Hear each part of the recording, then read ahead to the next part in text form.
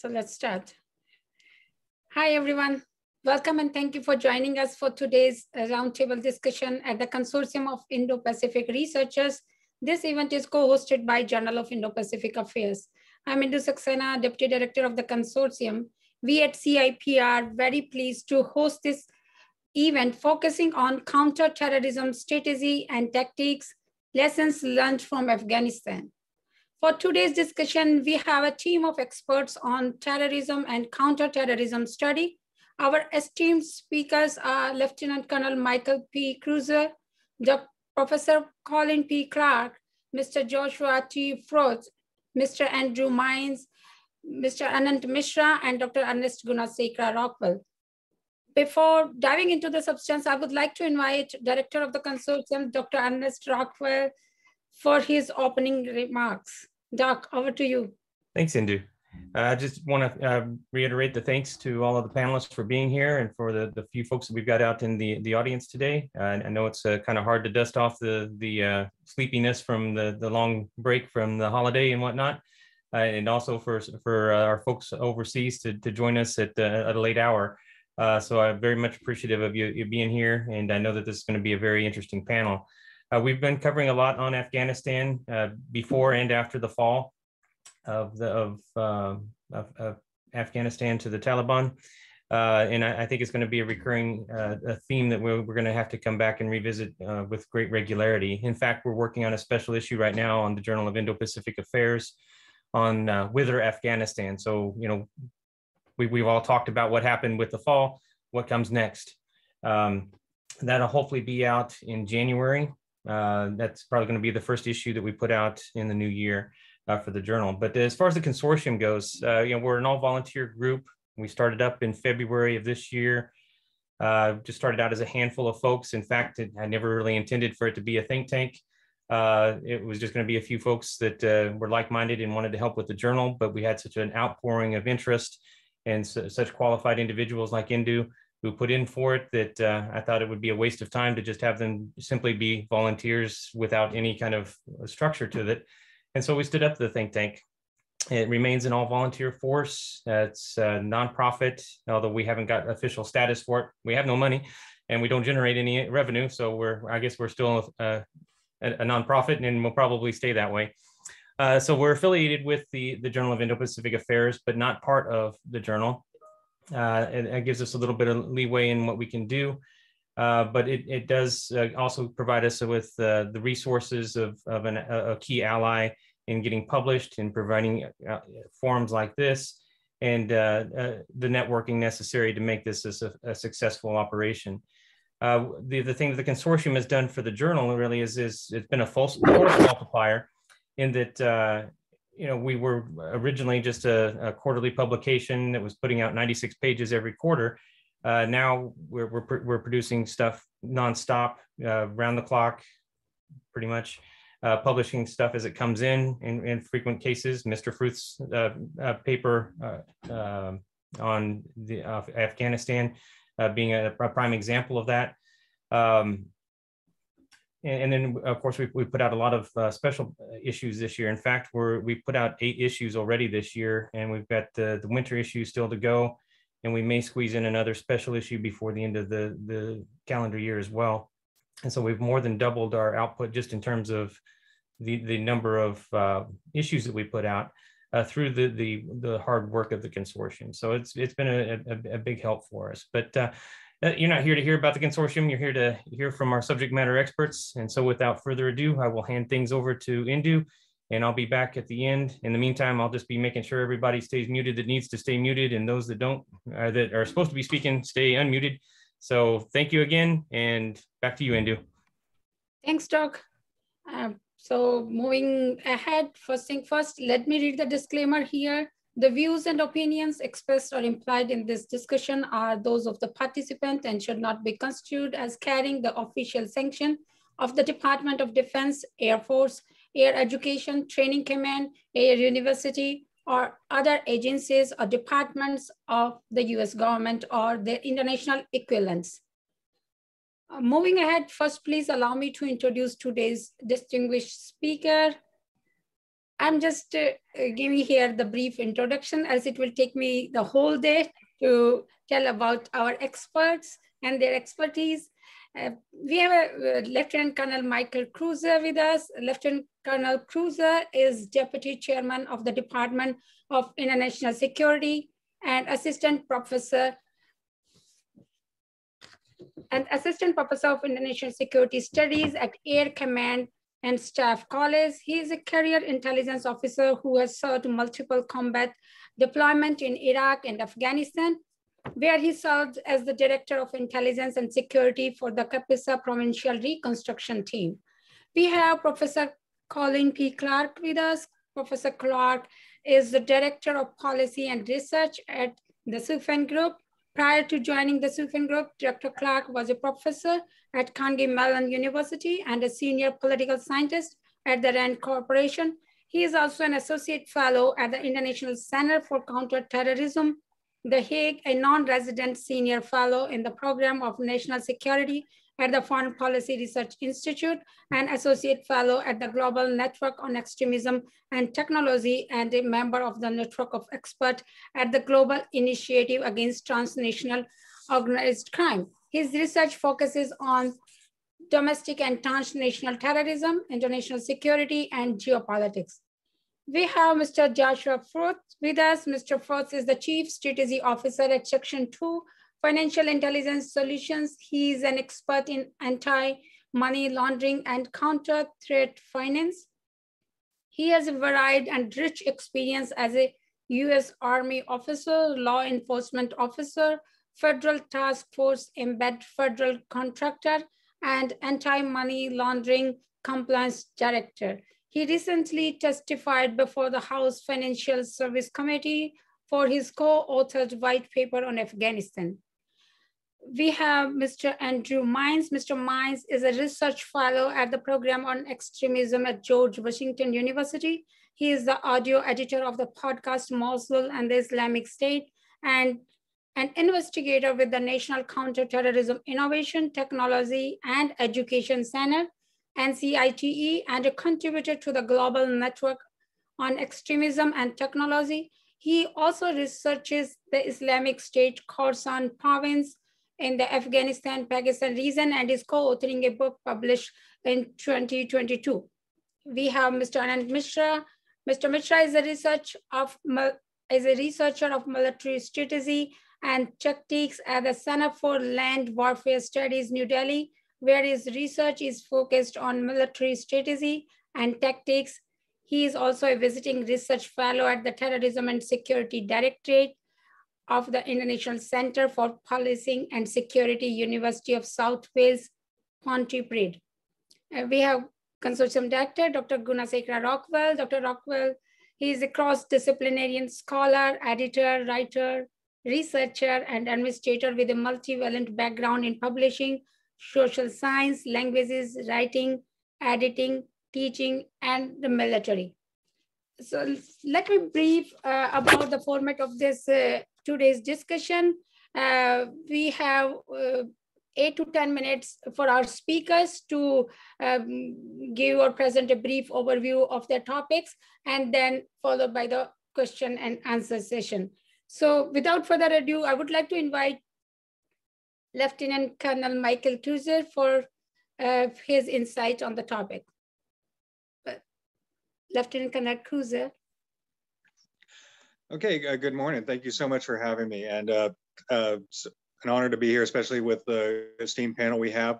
So as stated in the introduction, my experience has mainly been at the operational level with respect to intelligence, surveillance, and reconnaissance in Afghanistan, as well as a period of about a year on the ground in Kapisa province, Afghanistan, working on provincial reconstruction.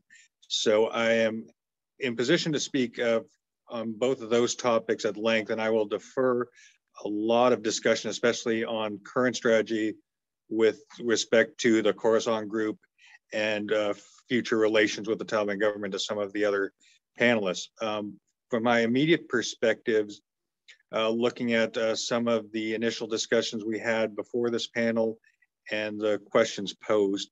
I'd like to first look at some of the challenges moving forward from an air perspective, looking at over the horizon issues with counterterrorism operations.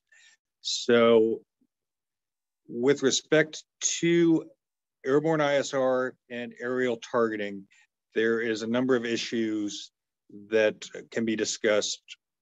First off, the issue with, it's become into focus recently with personality strikes versus signature strikes, for one thing. This is an issue that really dates to the early Obama administration and largely fell out of vogue as a point of a lot of conversations over the last decade as we focus more on what we call signature strikes.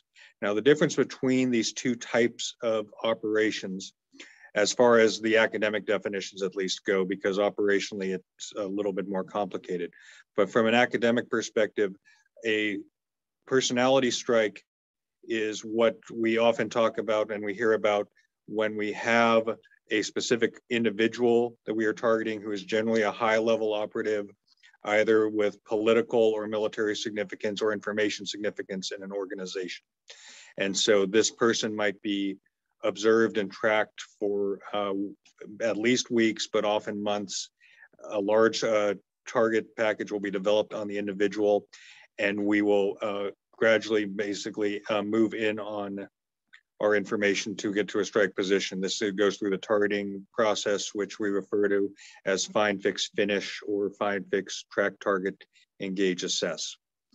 To do this, we've normally started with either human intelligence or signals intelligence to get general information on who the potential target would be, and then use a vast intelligence network to zoom in on where that target is and what their movements are. And then what the average person sees from a strike perspective, the video and the discussion of a strike by a Reaper or other aircraft with a precision guided munition, that comes after this process of weeks to months of building information on the target.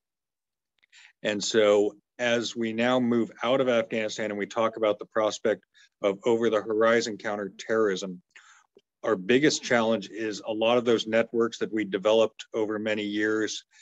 Some of them are probably being maintained. I can't speak, even if I knew, I couldn't speak to it here, obviously, but I can't speak to what we have on the ground. But without the Afghan National Security Forces, without a US presence, and without any number of other potential sources of gathering intelligence, our ability to launch these types of signature strikes will likely be reduced personality strikes will be reduced in the future. From a human rights perspective, this is potentially hazardous because this might lead us to focus more on signature strikes.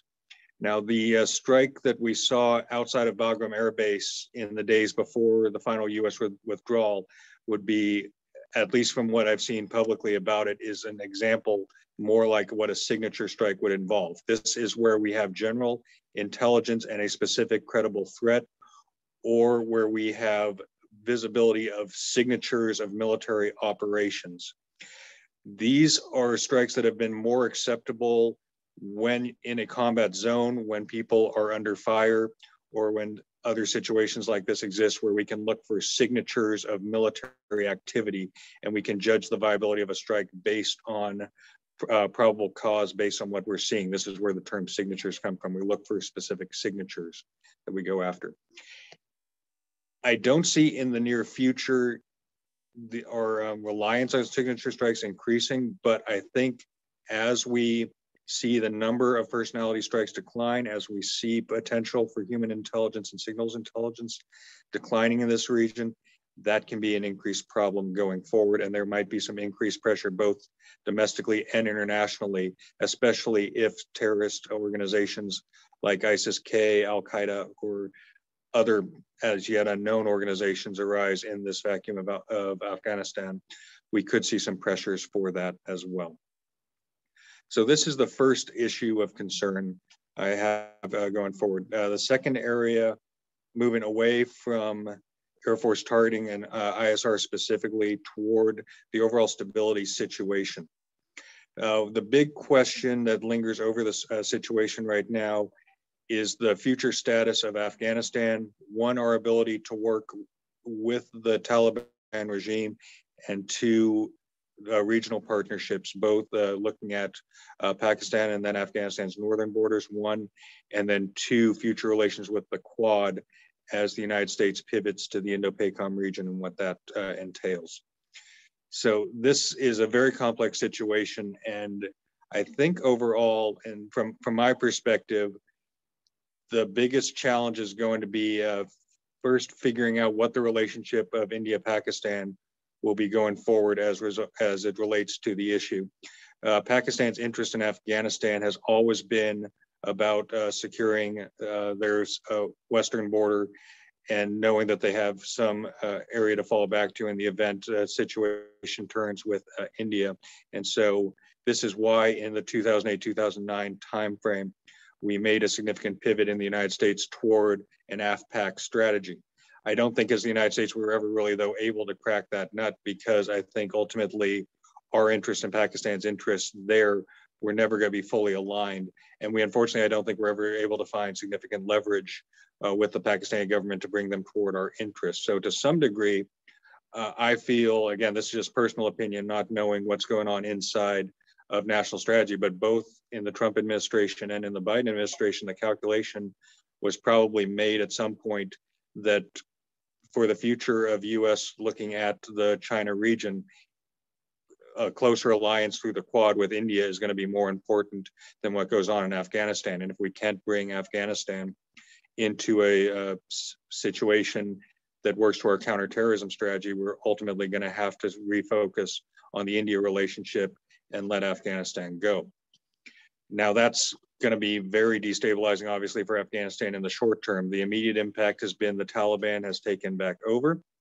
I don't see us establishing formal relations with the Taliban anytime soon, but there are internal divisions within the Taliban between the faction that led the peace talks and the different factions that were fighting in Afghanistan over a period of time. So there's some potential infighting there that can be exploited. There is significant difference between the Taliban and ISIS-K. ISIS-K, unlike Al-Qaeda, is going to be looking to establish provincial control, whereas Al-Qaeda, as a base of international terrorism, literally was seeking to provide money, supplies, and training to a variety of international organizations. So they had very different interests and very different goals. And so those, at least for the intermediate, the next 2 to 4 years, those are a number of potential wedges that can be exploited depending on US interests, but the downside is going to be, it doesn't lead to resolution. It will just lead to an increasing cycle of violence and probably a return to civil war in Afghanistan. So it's going to be this dilemma of human rights on the one side and human suffering versus what might be seen as more realist American interests in the region. And so this is the fight really that I think we've been weighing back and forth for the last 5 to 10 years in how do we proceed forward. And I think the realists ultimately have taken over at this point in time, but we'll see in the coming years where that stands. But with that, I'd be more interested to hear some of the more current information from some of our other panelists. So I'll yield back to you. Thank you for inviting me for this. Thank you, Mr. Kreuzer, for your insight. Yeah, you just brief about the intelligence aspect and the complex geopolitics of the region and how the role of Pakistan and India, now when the Pakistan was a US ally at that time in 2001, and now we are seeing a different phase of those allies. So we will dig it out more in the questions. And now I would like to invite Professor Colin P. Clarke for his insight. Professor Clarke. Thanks so much. Can you hear me okay? Sure. Great. And thanks for having me. I think, really interesting and important topics that we're discussing, and, not a whole lot of concrete answers, but very pleased to be on this panel with other practitioners and scholars. I think, I'll just put out my bottom line up front, which is I'm extremely pessimistic about Afghanistan, about the US role and leverage in Afghanistan. I just had a piece published this morning with John Schroden and War on the Rocks, where we look at some of the struggles that the Taliban is experiencing as it attempts to flip from insurgent to counterinsurgent. Very long piece detailing a lot of the challenges that lay ahead. In the best case scenario, if the Taliban and then the U.S. kind of separately, because I don't see the U.S. working with the Taliban ever, there may be a temporary overlap in interests, but I don't think we should be working with the Taliban in any way. Even if Islamic State Khorasan is able to be weakened, we're still left with a country with an al-Qaeda threat, with a Khani network in government, and with the Taliban running the show. That's the best case scenario at this point. So that gives you a sense of really how bad things have gotten. The worst case scenario, one can only imagine. I think the U.S. has pretty minimal leverage. The president, and I've been, very critical of the president's decision going back to April when it was first announced. Soufan Yarmir and I wrote for Politico, some of the challenges of what we called offshore counterterrorism strategy, what the administration's calling over the horizon. But our previous speaker detailed some of those challenges in a quite granular level, and I agree with much of what was said. But the president said, we're withdrawing from Afghanistan because we want to shift resources, focus, attention to great power competition. Unfortunately, I don't think we understand what great power competition is. If we're leaving Afghanistan, which is really, look at the players involved there: China, Russia, Iran, India, Pakistan, Turkey, the Gulf states. If that's not great power competition, what is? So I think we're still grappling with this transition after 20 years of the global war on terrorism. Understandable amount of fatigue from fighting those types of conflicts. And the national security community wants to look at something new and move on. But our enemies get a vote too. So a lot of issues with kind of where things stand now. I think we're flying blind in Afghanistan with really almost no human presence. And our previous speaker spoke about find, fix, finish. Well, you can't fix and finish if you can't find. So with zero human, capability on the ground. And again, 20 years of blood and treasure in Afghanistan, and taking what away from that? I mean, even, really no presence. So I think we're going to struggle. If you look at the kind of over the horizon strikes, and what happened in late August, that just shows you, that epitomizes some of the challenges that we're going to face going forward as we seek to identify and eliminate threats. And again, we can't rely on the Taliban to do that, nor should we. There's been a number of folks that have gone up to Capitol Hill and testified over the past several weeks. And if you go back to what Colin P said, he was saying, it could be 6 to 12 months where we're looking at a totally different terrorism threat in Afghanistan. And frankly, some people think it's sooner than that. I mean, I've had long conversations with Bruce Hoffman about this, about, nobody's talking about al-Qaeda anymore. And that's a mistake.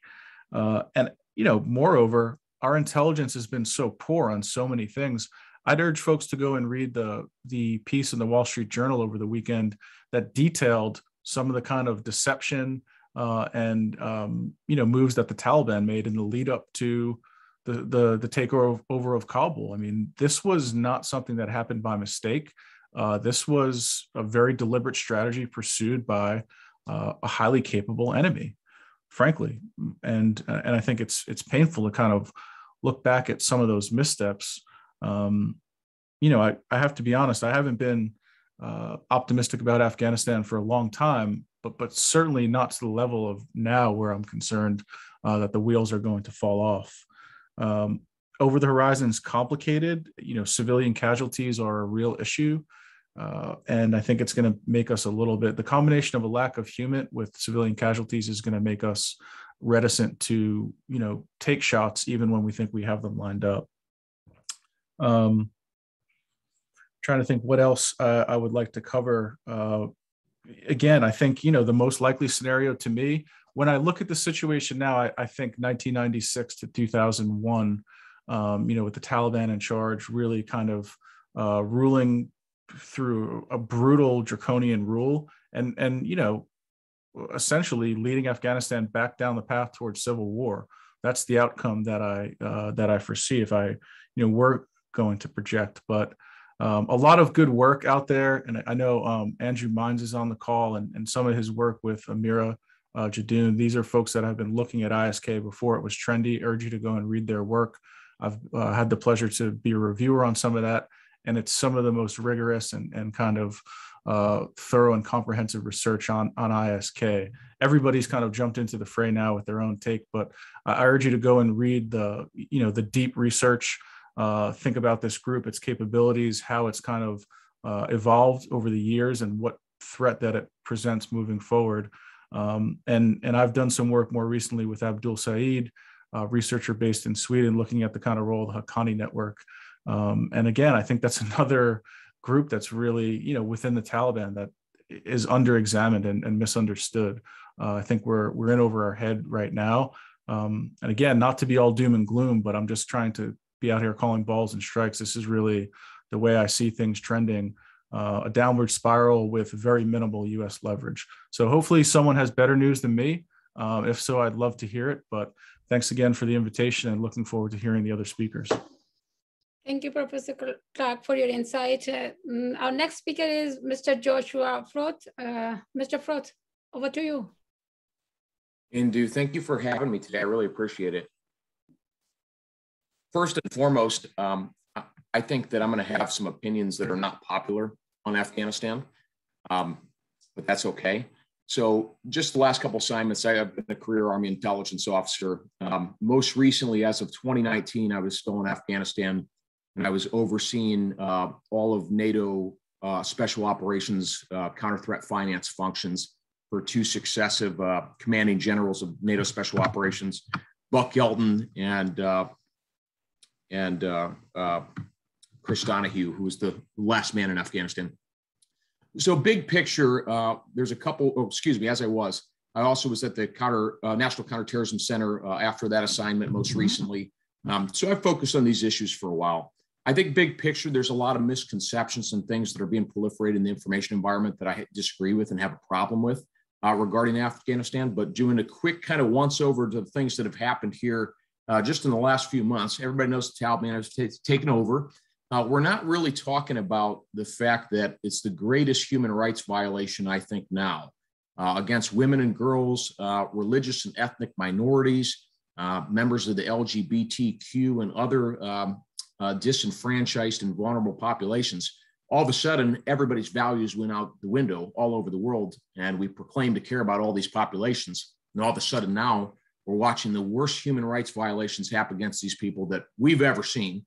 And the only other major human rights violator to that extent is China, what they are doing with 3.5 million Uyghur religious and ethnic minority people that they're putting in concentration camps. And guess what? Now they're in bed with the Taliban. So I think that's something we ought to look at first and foremost. We also have a number of families of U.S. persons, as well as a number of our special immigrant visa Afghan partners and their families that are still in Afghanistan, numbered in the tens of the thousands. And the number one concern that I have in a post-drawdown environment, Indu, is that environment of all of these people that are our friends and our allies, and think about the Northern Resistance Front as well in the Panjshir, all of these people that have been our friends for so long, if we don't take care of them, if we don't evacuate them from that country now, at some point, we could have an emerging kidnap for ransom environment where any priorities, soft power policy priorities that we have in Afghanistan with our partners or what have you, we could be giving our enemies and our near state adversaries that in the great power competition that have a foothold in Afghanistan, we could be giving them some semblance of negotiating leverage by allowing that human rights atrocity of an environment to continue to operate the way it is and to continue to hurt our friends and allies in country. So I think we really need to prioritize continued evacuation operations, humanitarian assistance operations in Afghanistan to get folks out, first and foremost. Now, second, I think we can't oversee the fact that the Taliban has emerged as the most well-funded, well-armed, well-resourced terrorist group in history. Nothing even remotely close. ISIS-Khorasan was never even remotely close to what we see in the Taliban. They're also most likely the world's largest drug cartel and narco-terrorist state. And I say that having been working with the DEA in Afghanistan as recently as 2019 and having been part of a major operation to degrade and ultimately destroy the Taliban's incursion after 20 years in the heroin business into a new crystal methamphetamine business. Around 2017, the Taliban found a plant in the mountainous Dakundi and Uruzgan provinces of Afghanistan that they call the Oman Bush. It's a strain of the ephedrus plant. It produces ephedra, which is the primary reagent that goes into amphetamines like crystal methamphetamine and MDMA or ecstasy. And within a year, the Taliban became perhaps the largest methamphetamine production infrastructure organization in the world, to even rival Jalisco New Generation Cartel in Mexico. And ultimately, we destroyed that capability. But the Taliban have since reconstituted that capability. So we're looking at a narco-terror state that has consolidated power. And if the whole nature of this is what lessons have we learned and what's the current situation template in Afghanistan, I would argue that we have an environment where not only the Taliban have created a power structure that's unlike anything we've ever seen in a terrorist group before, but they also have provided a vacuum for other insurgent groups. And we think about the Haqqani network that were nested in Pakistan for all these years. We certainly think about Al-Qaeda, but we also have to think about ISIS-K. And this is something that is really frustrating to me. What I'm seeing in the media is not matching the ground truth of what I'm hearing on the ground from my network, from the people that I'm talking to. When we deal with ISIS-Khorasan, it's a very, very complicated issue that I think a lot of Westerners don't fully understand. And I think a lot of the media outlets and analysts that are talking about this are talking about information that's 2 to 3 years old. In 2019, the Taliban nearly obliterated ISIS-K. They pushed them through Nangarhar province into Pakistan, into the Peshawar, nearly obliterated them. And anybody that wasn't destroyed was pretty much arrested. Now, when the Taliban took over Afghanistan, we left Bagram airfield in the middle of the night, and we left it to ANDSF. And they surrendered that airfield to the Taliban. The Taliban came in, and there were thousands of ISIS-K fighters in that prison. They killed the leader, Khorsani. They killed 8 of his deputies, and then they released thousands of ISIS-K fighters. Now, I want everybody to put their common sense hat on for a second. If these two organizations were really fighting for all these years, if they were really fighting, then why would the Taliban release thousands of them and not just execute them in the prison? Why would they do that? There had to be some semblance of an agreement as to why they would agree to do that. Now, one of those fighters that they released conducted the attack on Hamid Karzai International Airport 11 days later that killed a lot of U.S. service members and a lot of our Afghan allies and innocent civilians that were looking to escape from that country. And they did it while the Haqqani Network's Badri 313 unit was securing Hamid Karzai International Airport. Now, we have to remember there's a connection between ISIS-K and the Haqqani Network. And that extends from tribal, ethnic, family, geographic, business, supply chain, Hawala relationships that are longstanding in the Northeast and in other places. And we have to remember that ISIS-Khorasan in Iraq and Syria was originally a byproduct of Al-Qaeda of Iraq, and that Al-Qaeda has a longstanding relationship with the Taliban. So we can't oversimplify these relationships like we like to do with the West. It's not just black and white.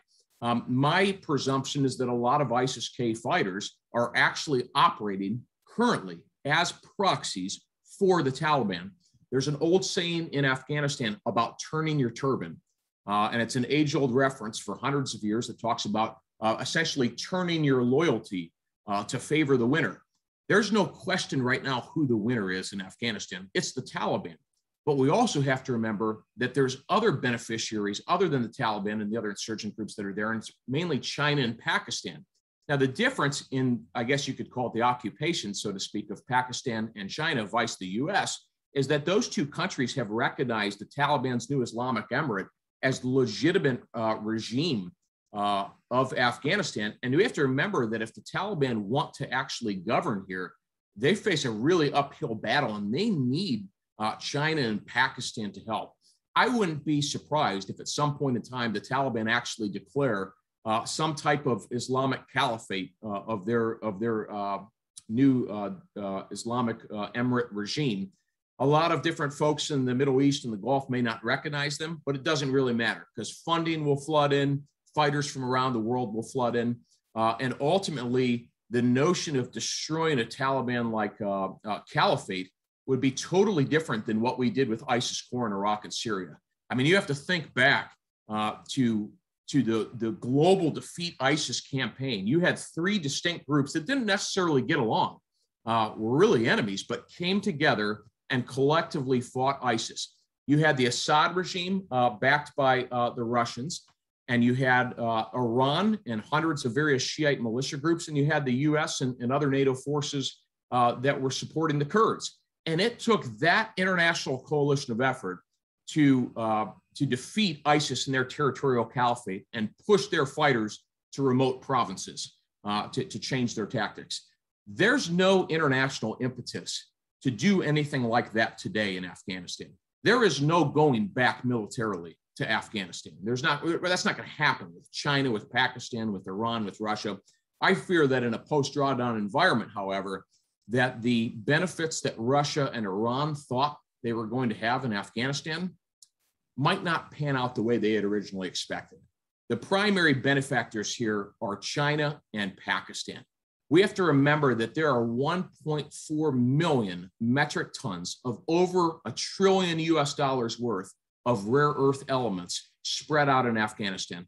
Everything from cobalt to lithium to neodymium to dysprosium to a number of other rare earth minerals that go into every component of emerging technology that's going to become critically important in the decades to come.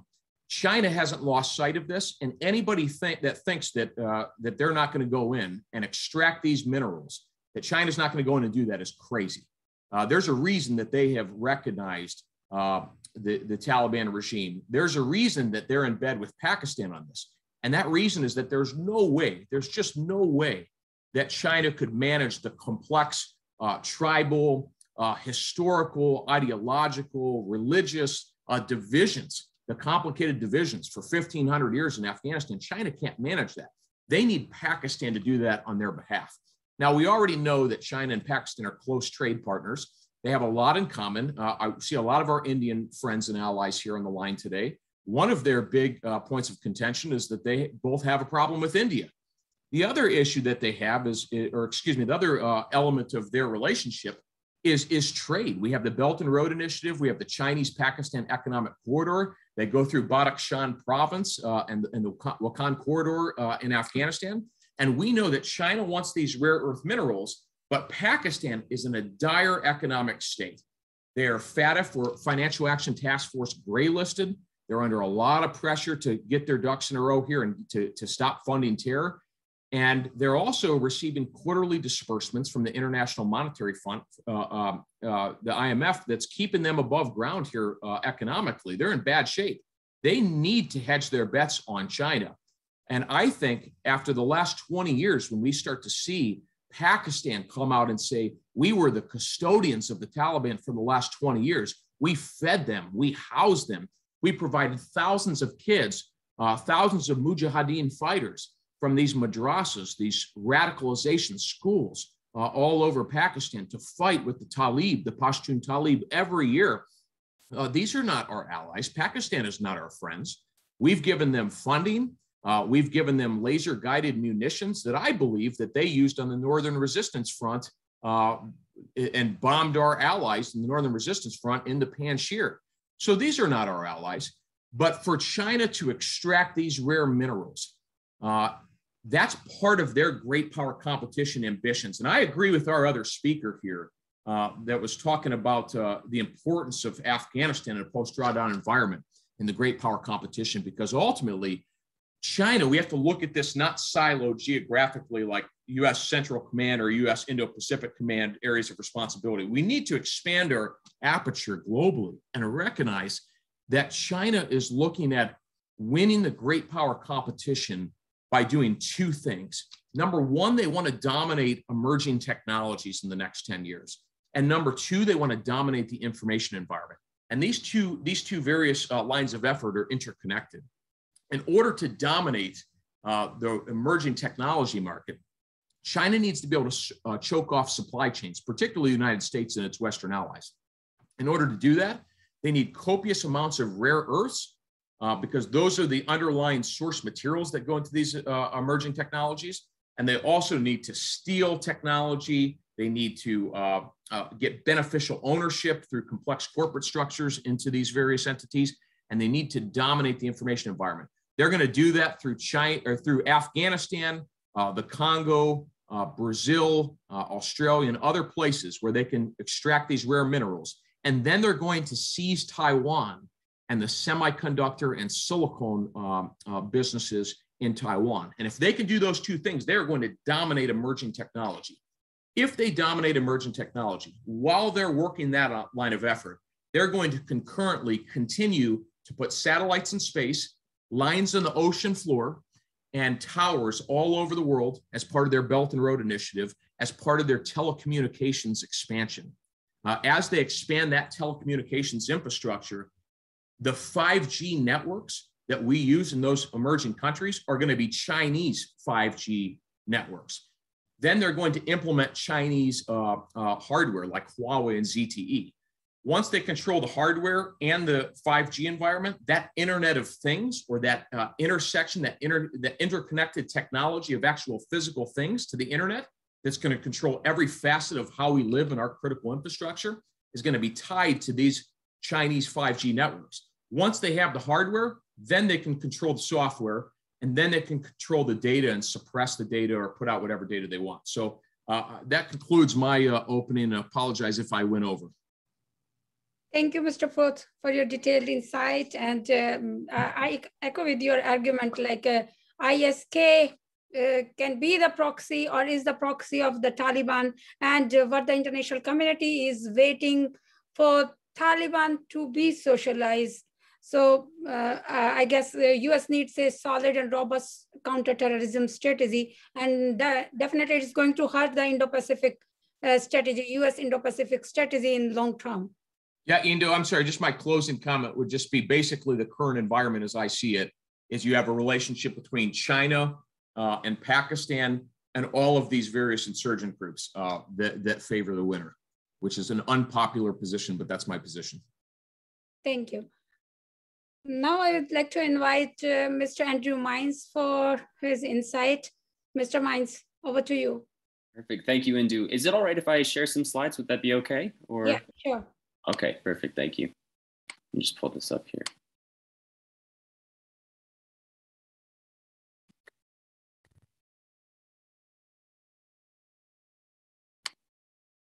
You guys see this okay? Perfect, thanks. Well, look, Indu, thank you for setting this up. I want to thank the consortium for the invitation and for hosting this. This has been enlightening for me to hear from the other speakers on this panel. I apologize if this runs forward to about 15 minutes, but I'm going to spend about 15 minutes or so talking about ISK, just because I think this is a threat that a lot of people don't have a good grasp on. And I definitely encourage you to look at Professor Clarke's piece this morning. I think that really puts things into perspective. And I've been working with my mentor and my colleague and co-author, Dr. Amir Jadoon, on this group for some years. And I think this is a group that people are just starting to wake up and realize the threat that they pose. But to start out here, there are some key lessons from ISK's history that help us make sense of what they're doing today. And so over the last 7 years of their existence, government operations to target and counter this group have spanned well over 30 provinces across Afghanistan and Pakistan. We've moved from the streets of Kabul, Jalalabad, Lahore, Karachi. I think people forget about the Pakistan component of this organization. They tend to fixate on Afghanistan, but they've had a heavy presence in Pakistan of a different nature too. So you've moved from major cities across the region to the mountains and valleys of northeast Afghanistan, where more of their traditional strongholds have been centered, and beyond. And what's happened over the last several years is that the sheer range of targeting tactics to combat this group have been expansive. We fired cruise missiles by our ships hundreds of miles away, dozens, if not hundreds, of drone strikes and airstrikes, the one-time use of the world's largest non-nuclear bomb in 2017, the only time in history that it's been deployed, complex Joint Special Forces operations. And that's all kind of on the high end, but on the low end, we're also had extensive police raids, arrests of local recruiters in urban networks, and even university professors on the low end. And so we've also seen the range of targeting forces involved be pretty expansive, from US and Afghan air intelligence and special forces assets to Afghan police forces, local police forces, and then the Pakistani counterterrorism police units and more, the Afghan intelligence operations. And so the compounding effect of all of these efforts over the last several years was the containment and the gradual degradation of ISK from 2015 to 2020. And so Dr. Jadun and I have cataloged well over 10,000 of its affiliated numbers. And I want that number to just kind of stick for a second, because it is an expansive number. 10,000 of its affiliated members reportedly captured, killed, or surrendered to government forces. And among them were hundreds of the group's leadership. And so what happened over this period was also the gradual loss of all of ISK's territory. And as a result, the group moved a lot of their remaining personnel, low-level leadership, operational assets into major cities that weren't already there and their surroundings, particularly Kabul and Jalalabad. And so urban attacks like those we've seen over the last couple of months have been common. Since the fall of the Ghani government, those kinds of attacks have been prioritized. Recruitment efforts to replenish their ranks have been reprioritized, and that largely plays out in the data you see on your screen. Particularly towards the end of 2020, ISK is a much smaller organization. It's taking fewer losses because it's been moved to urban areas, but the group's total attack numbers begin to rapidly increase under the new leader. This is a man with extensive experience in the Haqqani network, in Al-Qaeda and other organizations, and he was appointed to revamp ISK's operational strategy. And since his appointment, they've carried out some of their worst attacks to date. But their rivalry with the Taliban extends just as far back in the group's history. And so these two organizations have clashed in at least 16 provinces across Afghanistan. They've left tens of thousands of civilians either dead or displaced in their wake. And this is the component of this dyad that we often oversee, is just how much civilian displacement is the result of ISK and Taliban fighting. And so when ISK was officially founded in 2015, we kind of forget about this, but the Taliban were actually facing a pretty critical juncture in their history. On top of hundreds of leaders and fighters who had already defected to form some of the founding components of ISK, hundreds, if not thousands more, were in the process of trading sides, or at least were deliberating about whether to trade sides. And so, many of these ISK-leaning factions were quickly stamped out by the Taliban. Renegade commanders were either killed or offered amnesty to rejoin the organization. But I think one of the components too, again, we overlook this, is that US strikes and Afghan forces interventions delivered some tactical blows that significantly helped the Taliban crackdowns in some of these areas. But when we move past 2015, most of the fighting starts to center pretty squarely in or around those provinces in yellow and red you see on your screen. That's Nangarhar and Kunar in the northeast, and then Jowzjan in the north. And this is where accounts of the ISK Taliban history really start to diverge. And I think there's some harmful narratives that have emerged from that divergence. Taliban sources, media outlets, and even some academic sources have often inflated or mischaracterized the Taliban's role in combating ISK throughout Afghanistan. And to be sure, those crackdowns in 2015 that I just mentioned, those were well managed. The Taliban organized pretty large mobilizations of fighters to counter ISK around those main pockets of territorial control, but these largely piggybacked off of pre-existing US and Afghan Air Force strikes, drone strikes, but also major ground interventions. And those dealt significant blows to ISK manpower and especially their leadership. And had they been left to their own devices, it's really not clear how effective the Taliban would have been in containing ISK. But I think it's a fair assessment to say that even an optimistic outlook would probably be much worse than what we saw from 2015 to 2020, especially in terms of the impact on civilians. And so I think that's a component of this rivalry and the history of this rivalry that we need to bear in mind.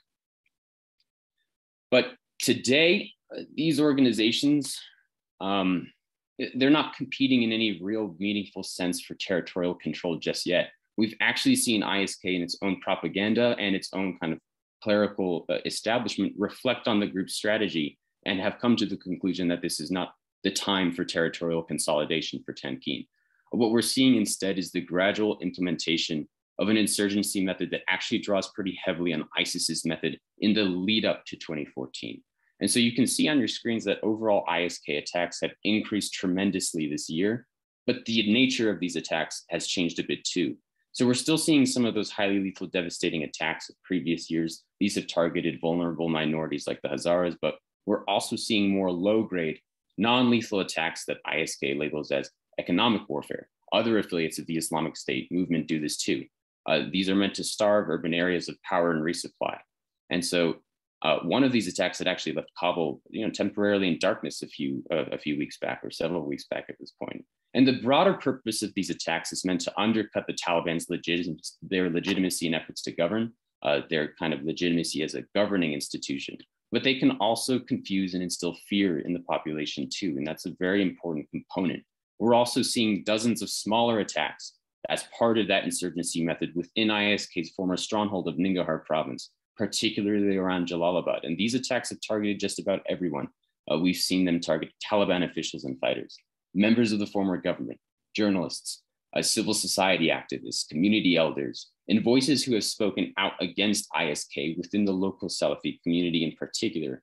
And each attack is only leaving a handful dead or wounded on average. And this isn't to discredit or to kind of diminish or discount those lives. That's not at all what I want to say, but you can see that the data on your screen reflect a very different attack strategy with lower average casualty counts per ISK attack.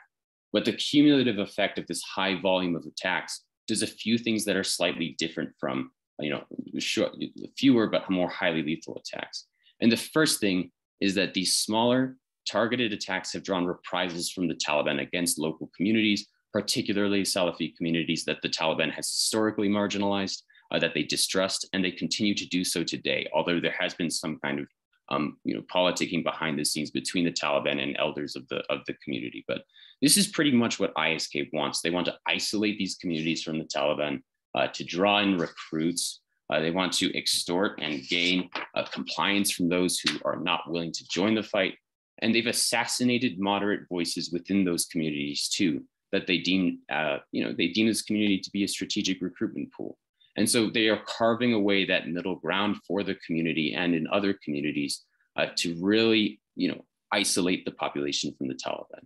And the second thing that these attacks do is they also spread Taliban resources pretty thin. So on top of trying to protect soft targets like places of worship against highly lethal mass casualty attacks, Taliban also now have to protect a much wider range of potential targets. They have spread security assets out a lot thinner.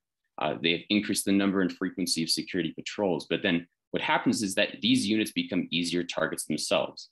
And this is a pretty classic feature of insurgency and counterinsurgency that we saw the Islamic State use in Iraq and which its affiliate in Afghanistan is now using.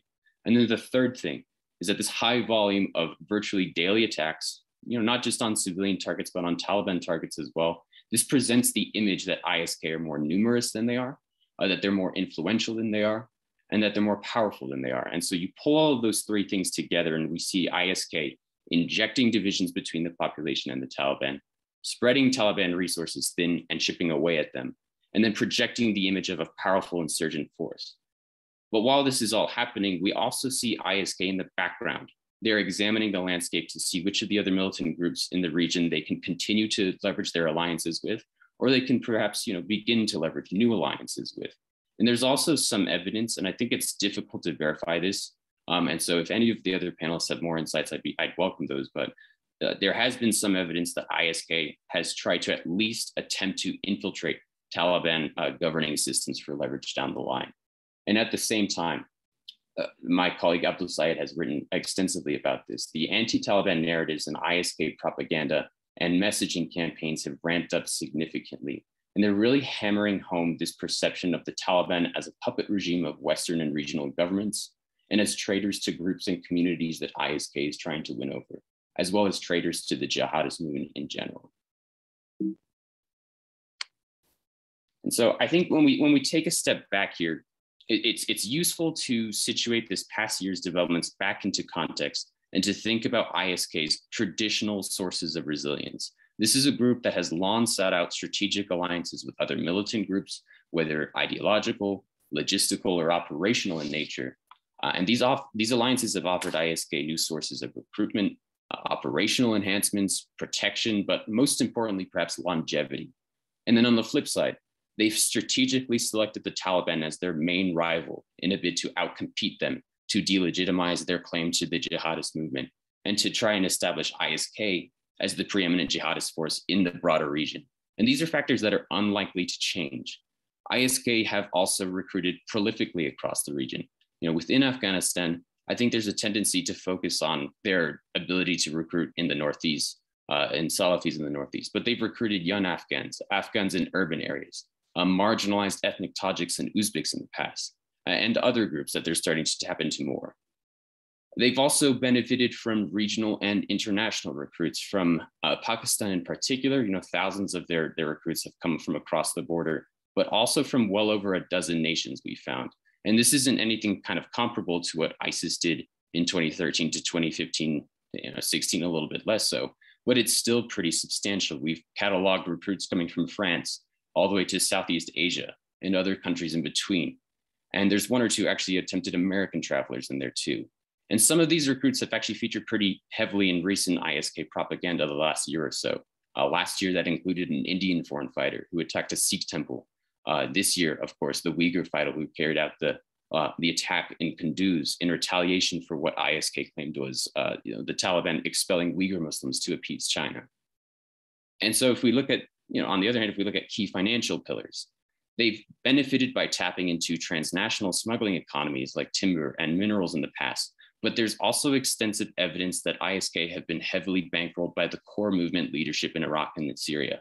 Antonio Gestazzi, who's written a book on the group, had sort of more of the high-end estimates that are again based on interview evidence, and so they're hard to verify. But those ran into the hundreds of millions of dollars. They've also received more than just financial assistance from ISIS core leadership. We have a lot of evidence from captured material and other documentation that ISIS has sent trainers and advisors to assist ISK. They sent a delegation to replace failing ISK leadership back in 2019. They've offered counsel and support for managing internal dissent and providing a bit of organizational learning that the group has had to work with for well over a decade now.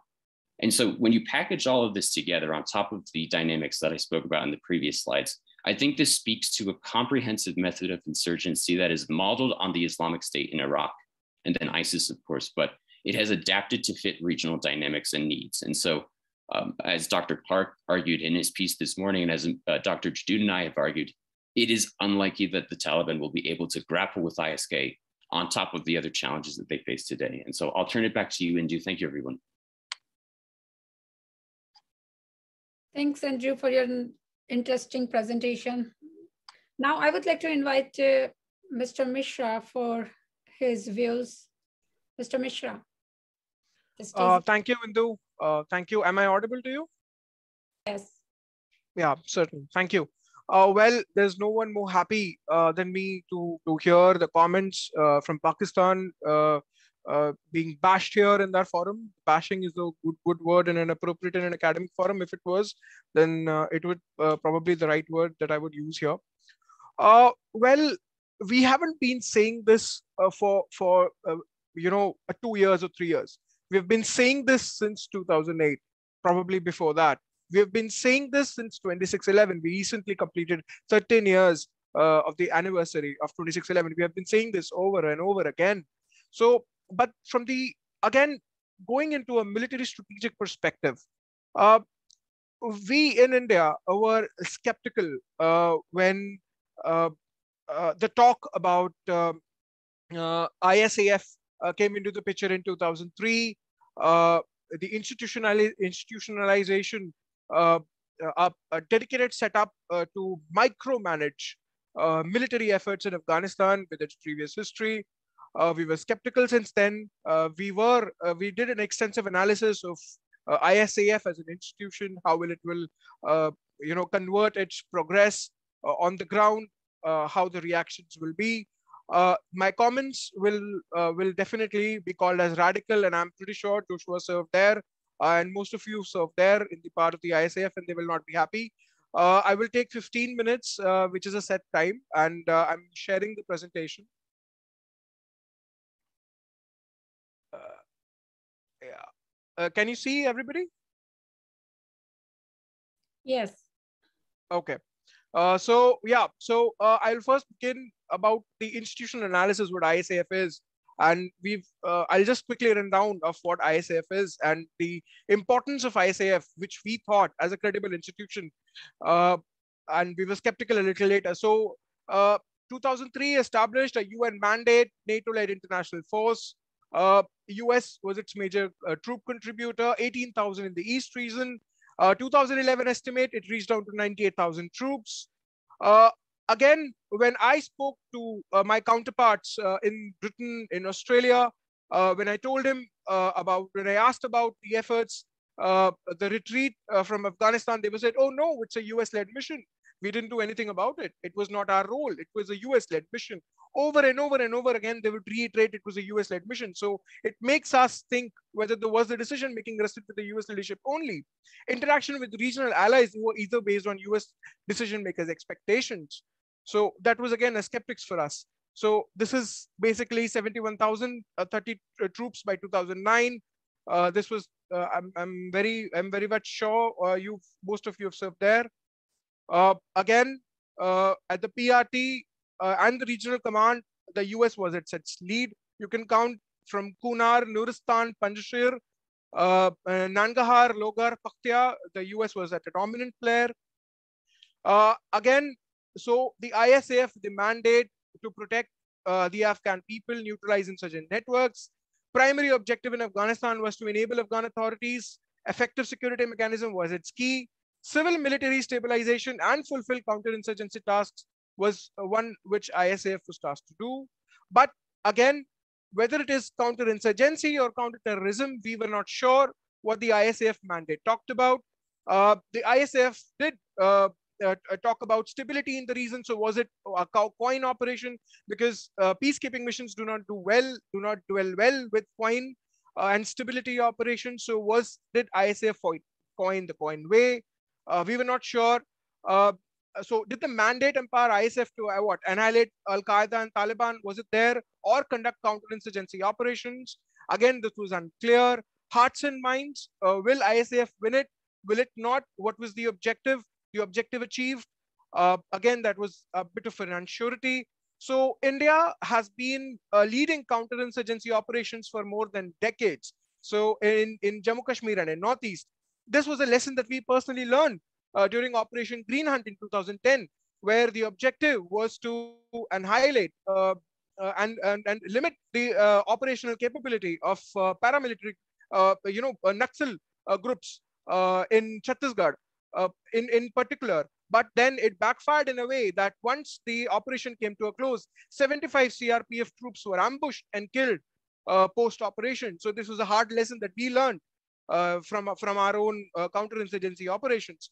But again, when we talk about counterinsurgency, was it counterinsurgency, counterterrorism? Unsure of what it was, because the mandate did not made it evidently clear. The counterterrorism operations conducted by the US was, in a definition, was a limited operation, because again, for conducting counter-terror ops, the UAV, the drones and the predators had a very limited range. Al-Qaeda operations, were passively carried out from Afghanistan within and actively carried out from Pakistan. So we were unsure as to what the SF teams either could have been launched from a certain distance, CSR would have been acquired. This means that the capability could have probably been operational at night, but then without AH-64 it would have not been possible. So the only possible solution could be to use precision-guided munitions, which Washington took into its account. But again, in case of HVTs, the ISI was involved in Pakistan.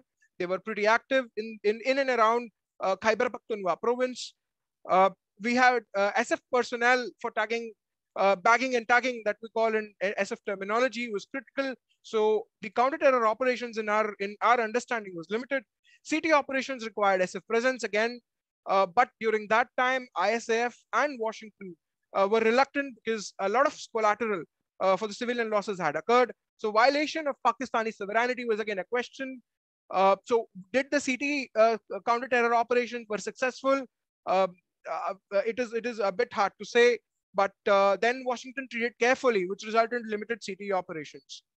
Now, challenges for intel collection for CT ops, again, it was difficult for US to identify targets. Second, would preferably have come into reliance on CIA and identify and isolate HVTs.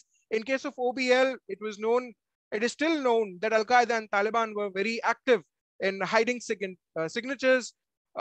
So it was left for the CIA to do a thorough back channeling. ISI again was involved in this. The reports were accessed. ISI deliberately falsified those documents to hide true identities. But the ISAF allies were able to identify the HVT's nom de guerre, but their location and target acquisition was again a matter of difficulty. Pakistan again is not an easy partner. We have been saying this for over and over again since 2008. And since 2008, we've been saying it multiple times, whether you talk about UN Security Council resolutions, whether you talk about our permanent representative speaking in UN. For ISAF and allies, SF took more hours to deploy and predators were available depending upon its resource capability. The HVTs went off, probably went underground, hiding in plain sight.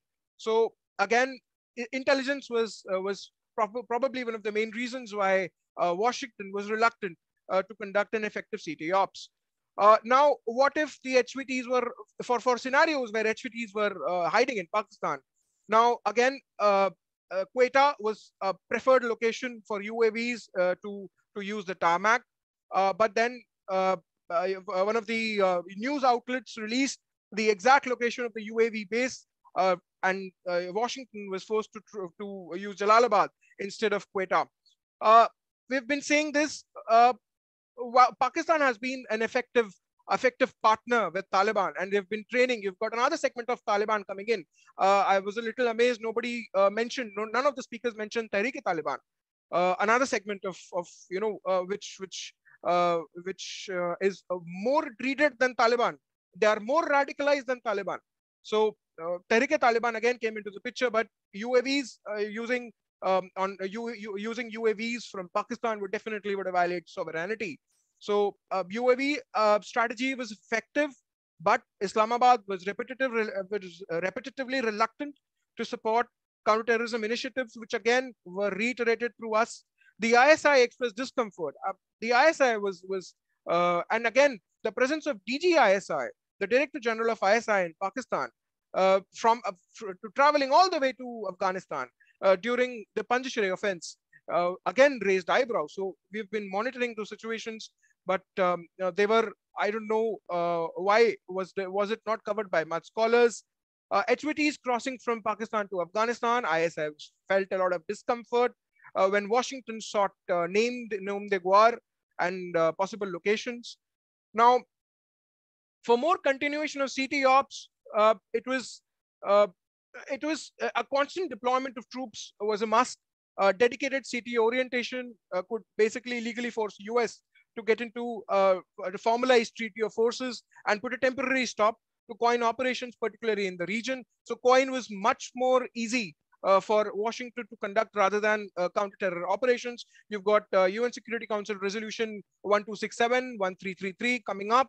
But again, limiting to freeze the assets of Al-Qaeda, Taliban, as well as Haqqani network was something that a paper can do. You cannot rely on a piece of a paper, albeit it is UN. So unsure as to what the Afghans demand in return, again, was something that we thought was we were apprehensive. Washington was, a bit, the stance would do, what will stance do in this particular scenario where restrictions will be imposed? Will there be negotiations? So again, CT options was much limited as compared to COIN. US continued to support COIN operation through ISF and allies. and relegate its policy to CT2 limited ops, particularly in counter-terror operations, which is again something that we were monitoring. Now, coin ops are easy to maneuver because it has a mandate, which has specific rules of engagement. Commanders from the higher echelon relay exact objectives to tactical commanders on the ground. Unification of services, all the tri-services, whether it is the Marine Corps component coming in, the fourth component, their roles are abundantly clear. Intelligence operations are from bottom to top. Possible identification of HVTs are isolated. The commitments are not based on timelines. Again, something that we were not very comfortable when Washington released an official note of withdrawing from Afghanistan. There are no timelines. I mean, you cannot just put a clock on it.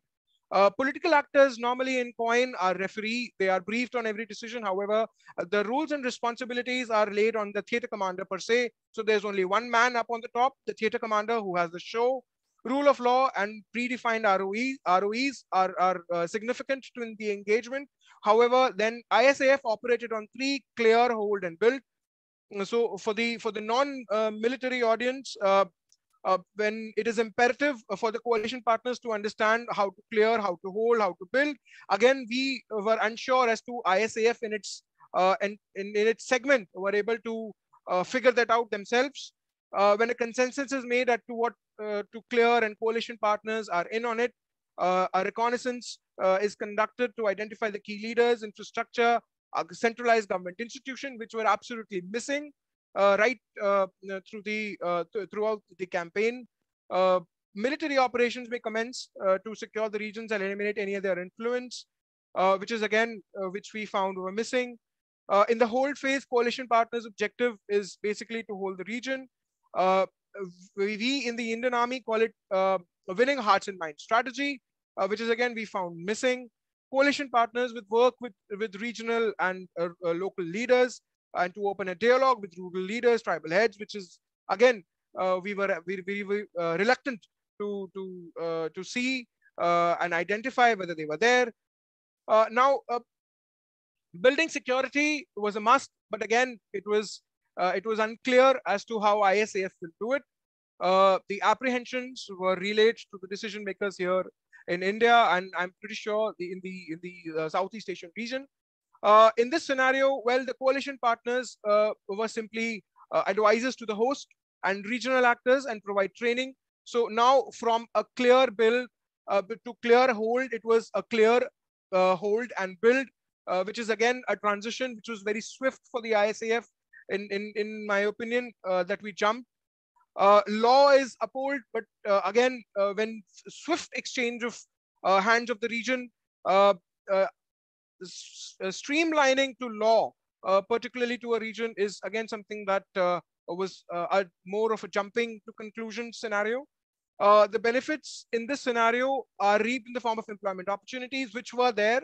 Rules-based institutions were built. Government offices had open-ended opportunities.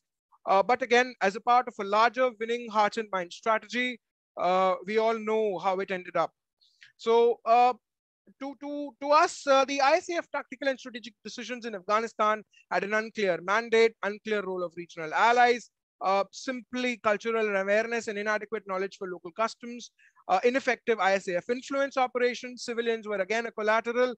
Village stability operations, which we extensively analyzed as a principal tactics, had more loops and had more disastrous consequences. Now, again, I can go on.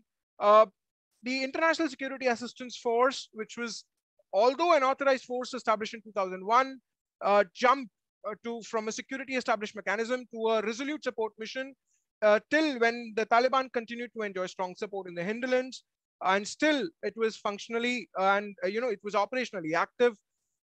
Again, political interference was the cause of death, as corruption and a tribal rivalry with something which in India was not relayed pretty well by the ISAF effective mechanisms, resulting in the eventual fall of the concept of Republic of Afghanistan. And COIN has no timeline again, only a republic does.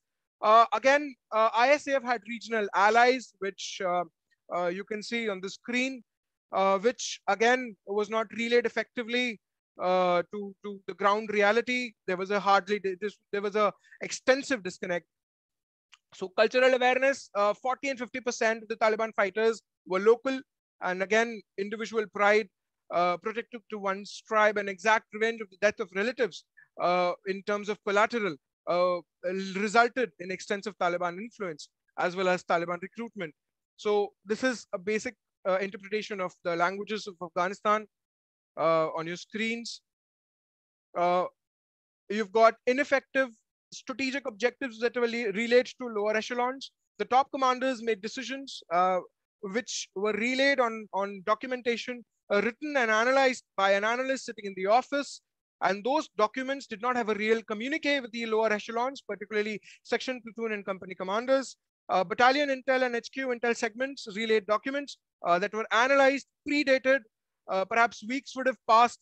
Those documents would have still there and relayed and analyzed, which had insignificant value. Ineffective ISAF influence ops, again, propaganda was built on the corruption, on significant corruption, I would call it, by the Afghan local police, the ALP, the Afghan National Police, which in our opinion had more significant influence in the region as compared to the ANA or the ANSF. And the historical narratives, again, to fight the significance of defeating the previous invaders, British, Soviets, and Americans. It was, again, exploited extensively to their advantage. Now, the ethnic breakdown of Afghanistan is in this. 42% of them were Pashtun, a significant amount of presence on both the sides. So you've got ANA, ANSF, who are Pashtun, had their tribal leadership heritage with significant linkages to those who are fighting on the other side of the fence, the Taliban, the Tehrik-e-Taliban, which again had a significant Tajik and Hazara and Uzbek presence. So again, coin ops were, had involved exhaustive intelligence analysis, but it was only possible at the brigade headquarters level. Lower echelons may have submitted critical intel, but they could not be deciphered timely. Putting intelligence analysts closer to insurgent groups could have been one of the way the ISAF could have changed into their strategy. However, once relocated, clandestine assets could easily embed combat platoon-sized units to convey the intelligence collection right to the brigade as well as to the theater commanders. Civilians were a collateral, and the ISAF did not focus on the enemy-centric intelligence and were vulnerable to manipulation and pictured as one of the drivers of conflict. Increasing civilian losses were again approved to use towards the Taliban propaganda. They used it extensively in Kunar, Herat, Kandahar. They used it extensively in Kunduz, particularly in Kunduz. So inadequate collection and analysis of data. So ISAF did not have a reliable collection of data as to how many civilian casualties were recorded due to predator strikes, which attained at no point of return, as it alienated significant local masses. And they joined, most of them joined Taliban for revenge and justice. So I'm just giving you a brief of the population density. I just want you to memorize where the most of the red segments are. And if you can see a comparative analysis of the red segments, in August 13, when the fighting was at peak, the Taliban were able to capture its provincial capitals much quickly, much swiftly, which is again a resultant of a significant youth presence in this region. So one of the reasons that I opted up this particular slide is Jammu Kashmir is also one of the regions where during this time where the fighting was at its peak, we found local urban youths coming in up, benefiting from the propaganda by Taliban, citing slogans, putting up on social media platforms. So this was the urge of the Taliban to let radicalized youth in Kashmir come out and openly support Taliban's initiatives. Village stability operations was one of the great initiatives that we thought that the ISAF had the opportunity towards to change the hand to their side. But again, the Afghan National Police and the Afghan National and Provincial Police, I think at the strategic level, the planning was quite feeble, and this resulted in extensive alienation of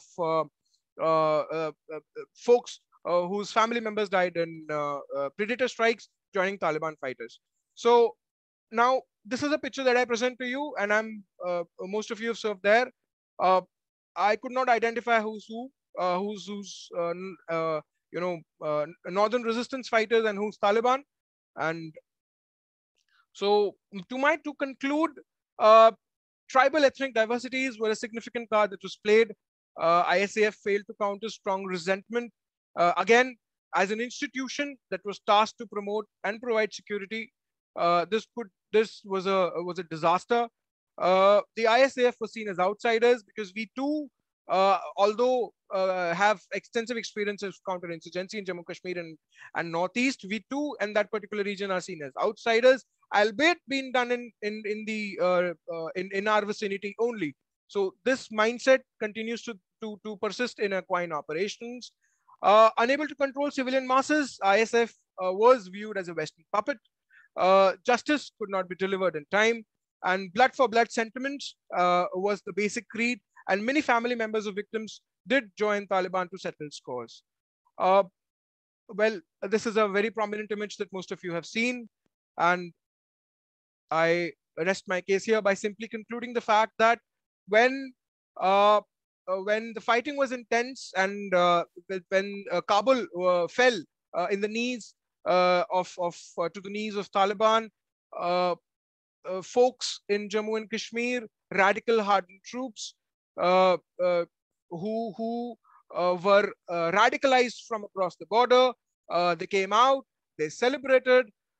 Again, when there was an Indo-Pakistan match of cricket T20, when India unfortunately lost the match, we've got folks coming in from university schools, dentist schools and hospitals. They came in and celebrated the victory of Pakistan. So this was a direct implication of what we saw, which was happening across the border. Thanks, Mr. Mishra, for your presentation. Now, I would like to invite Dr. Ernest Gunasekara-Rockwell for his remarks. Doc, over to you. Thanks, Indu. You know, like I do in most of these things, I'm not going to get into a full presentation of my own. A lot of very fascinating and different perspectives have been provided today. Just a few things that I kind of jotted down while I was watching some of these. You know, one of the things I would like to see some scholars tackle, and perhaps some of the folks on the panel here would take this up, is maybe a comparison with the Sri Lankan LTTE and the narco-terrorism that's being conducted by the Taliban and other organizations in Afghanistan.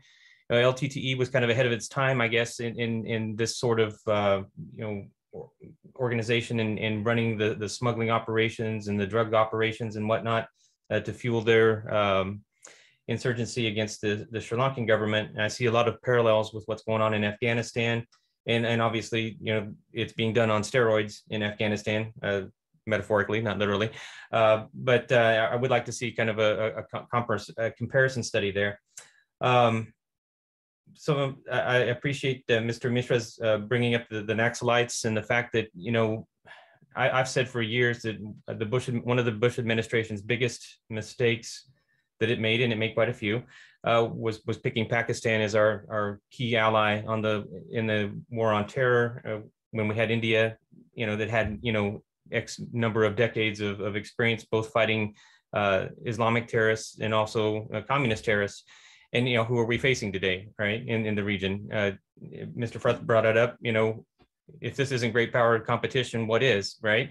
And India had that experience that we needed. We could have started the Quad, you know, 3 or 4 years earlier, built around this topic rather than built around the response to the Sri Lankan or the Indian Ocean tsunami. And yet here we are, you know, Quad 2.0, and we still haven't institutionalized, and we need to, if we're going to tackle the problems that we've been addressing today. And I think one of the things that this brings up is then that seam that exists between U.S. Central Command and U.S. Indo-PACOM. You know, you can't talk about Afghanistan strictly in a Central Asian environment, right? It's part of it and has been since, you know, back in the Mahabharata and other early Sanskrit texts. It has been part of South Asia. And what happens in Afghanistan is going to have just as much impact on South Asia as it's going to have on Central Asia. And that I think the seam there between the two combatant commands creates a convenience for our adversaries to operate in ways that if we had one command that was kind of over the entire operation, might not be there. So it might be time for us to go back now that we're not in Afghanistan and reimagine what that should be. You know, are we going to talk about Indo-Pacific as a real Indo-Pacific, where we're talking about the western part of it as well as the eastern part, or are we going to continue to think of the Indo-Pacific as ending at the western shores of India, which to me seems rather moronic, to be blunt. But you know, something has to be done because there is a seam there that I think is being exploited. And then to the talk about counterterrorism and all of that, and the role that the ISI and other Pakistani institutions have played in, you know, providing succor to and basically being the creating mind behind the Taliban in the first place. And you know, here we are, you know, 20, 30 years later, and we still in Washington don't seem to have wrapped our noodle around the idea that, you know, these guys didn't just emerge out of nowhere, right? And they aren't just in Afghanistan. So one of my questions, I guess, that I'll leave off with then for the panel as a whole is, okay, so Pakistan now owns the Taliban openly. You know, they created them, they gave succor to them, and now they're openly saying that, you know, we've been their stewards for, you know, X number of years while we were supposed to be U.S. allies. Okay, well, it's nice to know the parentage and everything, and it's nice to know that they've accepted their ugly stepchild now. But has that monster grown beyond Pakistan's ability to control it?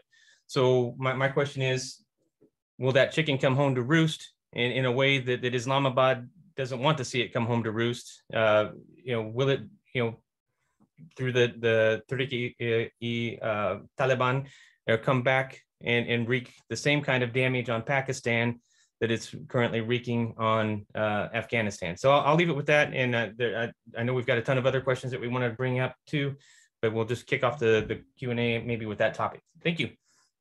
Thanks, Doc.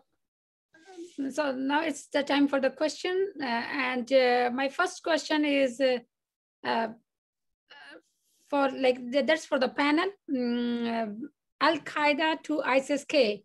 Is there any fundamental change in these organizations, targets and techniques? Do you think that the resurgence of Taliban has boosted the morale of terrorist organizations and extremist groups around the world? I would like to, Dr. Kreuzer, please. Okay, well, thank you. Yeah, it's a complex question. I think getting back to some of the broader comments though from the panel that came after me, I think I'd like to expand on that first to answer this question. We saw some divergence of opinions on what's coming next. And in part, this gets back to my initial point about the lack of information on the ground. That's going to be a perennial problem for at least the next 5 years or so, at least, that we really don't have solid footing on who is who right now and what's the relationship between the Baraktar and Haqqani Taliban, their relationship to Tariqi Taliban and ISIS-K, and how this relates to Pakistan and China's interests, because all these guys, their interests were aligned for a while, being anti-US, but they are now going to quickly see themselves as fighting over the spoils, and potentially, as was said by Dr. Rockwell, the best laid plans of mice and men often go awry. So everyone had agendas and everyone had plans, and that could all blow up in their faces. So I think that there are profound cleavages between ISIS-K and Al-Qaeda.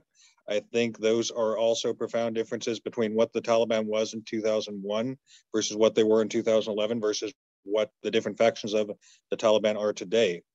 I mean, just as we have big nuanced differences that we need to appreciate and not oversimplify who ISIS-K is, we can't oversimplify the Taliban, as we always have either. They are a collection of groups and factions that some is tribal, some is religious, some is ideological, and these parties are going to change hands a lot. When I was on the ground in Afghanistan, HIG in the span of a year changed sides 2 or 3 times. This is just the way some of these groups go, and these coalitions are going to shift. And so I think we can expect tactics to change. And I think, like I said earlier, like I implied earlier, the part of the calculus the United States has made is we spent 20 years of really a bungled counterinsurgency operation, trying to do expeditionary counterinsurgency, which I don't believe has ever had a successful case, especially with an organization with safe havens. And so after 20 years of bungling that, we decided, as much as it's going to suck for the people of Afghanistan, we need to pull back and then let this situation kind of play out a little bit, let some of these factions break apart. And then, yeah, maybe I don't think we are discounting great power competition. I just think that the decision has been made at some level, let China play in Afghanistan for a little bit. If they think they have a strategy that's going to win, okay, good luck. Let's see if you can do it. Meanwhile, we'll stand back, we'll reorganize elsewhere while you deal with these problems. And then when your chickens come home to roost, then we'll come and we'll re-engage at that point. So, but like I said, it's very complex, and I don't think anyone has all the answers, but I think that's at least a starting point. Thanks, Dr. Kreuzer. Mr. Fruth, what's your opinion? Specifically on what, Indu? You're muted. So, like Al-Qaeda to ISK, is there any fundamental difference in their targets, techniques, or are the same? You know, with Al-Qaeda, you have some manner of centralized leadership that has gone back for some time. You know, these are professionals, you know, and they've been hosted up in other places.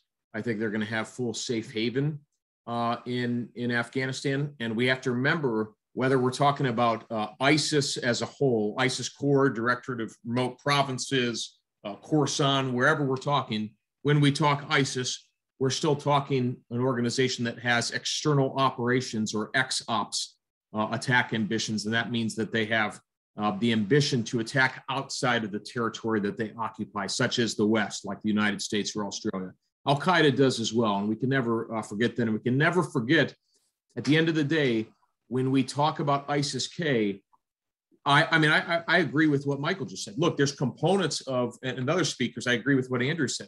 There's components of ISIS that are going to attack the Shiite Hazaras. They're going to attack the Shiites in Herat. They're going to attack the elements of the Taliban. But there are also components of ISIS-K that aren't. And when you deal with ISIS-K, you're dealing with a lot of ethnic Afghans. Some are Pashtuns, some are Tajik, some are Uzbek, some are whatever. But there isn't just one ISIS-K, and they lost. They lost the war. The Taliban won. So part of that element of ISIS-K is going to resort to asymmetric warfare. There's going to be groups, there's going to be pockets that are going to fight the Taliban. And then there's going to be pockets that are not, that are going to turn their turban. So the whole point of what I was talking about is that there is no one approach. We have to remember that this country has been fighting for 1,500 years for a reason. People don't get along. They don't agree in Afghanistan. And you're going to have sects of ISIS-K that are going to do certain things, and sects of ISIS-K that are going to do other things. And it's going to be based on religion, ideology, personalities that are very powerful, business relationships. But one thing I want to remind everybody, we always forget how important money is in Afghanistan. So when we talk about threat finance, a lot of people don't really know what counter threat finance is. They think that it has to do with like spreadsheets and accounting. It doesn't. Counter threat finance is the ability to do two things operationally: to prevent an enemy force from generating revenue, and to prevent them from operationalizing the revenue to sustain their organization. So for example, it could be a kinetic thing. People could be dying in counter threat finance operations if it's to deter them from generating revenue like ISIS did through oil convoys, or if it's narcotics, or if it's weapons proliferation or human trafficking or what have you. So preventing that revenue generation at the source event and preventing their money laundering and terror finance elements of sustaining those operations are critical. I think that both of these organizations have ex-ops ambitions. I think there's a lot more gray area than people realize, a lot of analysts realize. And I want to focus on that term, gray zone warfare. When we talk about Anant and some of the other speakers here, brilliant talking about COIN, counterinsurgency, versus GPC, great power competition. Do you know what these two things have in common? They both could proceed what we call LSCO, or large scale combat operations. Excuse. the environment we have now is one where these various terror groups are working with near peer state adversaries, such as China, such as Pakistan, such as Russia, such as Iran. So we can't forget, looking at an environment like Libya, for example, comes to mind. Look at all the different nation states that are involved supporting one organization or another in Libya. I think we're dealing with the same environment now when we look at Afghanistan, where we have to consider that these groups may be in bed with different nation states. And I'll pause there for your thoughts. Much appreciated. Mr. Andrew, would you like to add in this? Sure. I think part of the question, I believe, was about, was this seen as a victory for the Al-Qaeda movement? And of course it was. I mean, we saw online and offline celebrations of a long-term strategy that the group won. And they did. And this was seen also as a blow to the Islamic State movement. Online, we saw a lot of, in official and unofficial channels, fighters of the Islamic State basically lamenting that, things had played out the way they had, but that the group would, their local group, ISIS-K, would eventually come to, take advantage of the situation. And so I think there are a few unknowns, like my other panelists have mentioned, that we just don't have good visibility on a few things. And one of those is movement of fighters from other conflict zones. Did this arouse a large-scale movement of foreign terrorist fighters in theater? And so I think we'll probably see some element of that play out over the next few months, but right now visibility isn't that great. And then the second part of that, I think, at least between Al-Qaeda and ISIS-K, is the longevity of the Al-Qaeda narrative, right?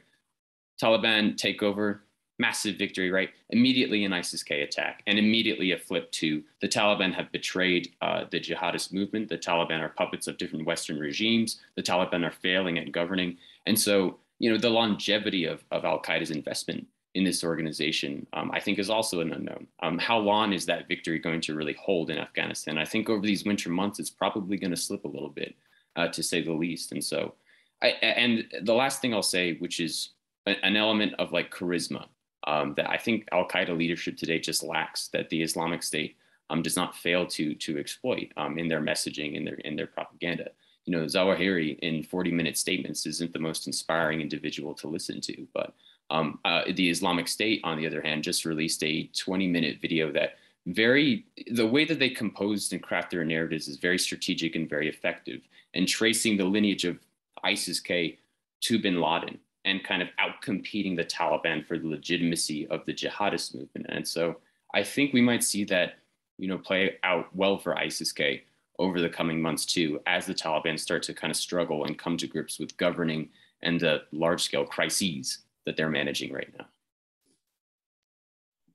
Thanks, Andrew. At this point, we don't have Professor Clarke with us due to some other engagement. So, Mr. Mishra, would you like to add something here? Certainly, and thank you. I'll be a bit brief. I know I was rushing.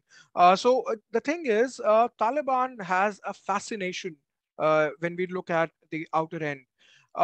You have Ibrahim Sadr. So there's an online chatter which says, who do you pick for?